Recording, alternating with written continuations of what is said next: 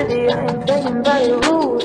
Everything looks better with you. Why you losing? Hey guys, it's Amelia. In today's video, I'll be showing you guys how to get the Valentine's rat or Balentine's rat.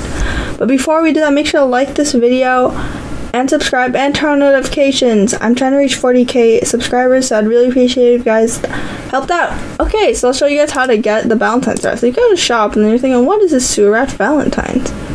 Well, if we go to dress up, go to legs. Why does Royale never show my accessories? Sewer rat.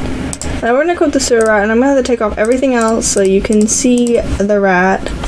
My hair is fine, I think. I don't need to take off my weave. I'm just also gonna knock up. Oh my gosh, the world is so bright.